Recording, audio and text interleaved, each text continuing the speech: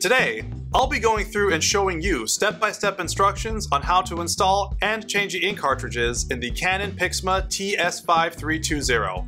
This how-to video also applies to these printer models here, and the compatible cartridges are these here. Let's get started. Ensure that your printer is turned on. The ink cartridges can be accessed here. When it is on, you can proceed to opening both its cover and the ink cartridge access door. If you are installing the ink cartridge on a brand new printer, be sure to remove the black tape found at the top of the cartridge. Pull is labeled on this piece of tape before you try to install the ink cartridges. Warning: when replacing the ink cartridge, once the slot is open, the user has about 1 minute to install the replacement cartridge before the printer automatically begins to shift around the cartridge carriage, which may damage the printer if the slot is left open. Install ink with a sense of urgency. If you are replacing empty ink cartridges, be sure to remove the old cartridges before starting. Now that we're where we need to be, we're going to take the ink out of the packaging.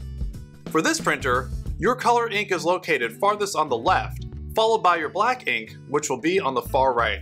Press the front of the ink cartridge to release it, and then remove it from the slot. Make sure that you insert the ink cartridge into the slot that has the same colored letter as the color you are installing, and make sure not to touch the gold contact points. Repeat steps 3 through 5 for each ink cartridge you are replacing. After you replace all the cartridges that need replacing, close the print cartridge access door and cover. If turned on, the printer should automatically start recognizing the cartridges being in place and process them to begin the printing process. All done, now you're ready to print.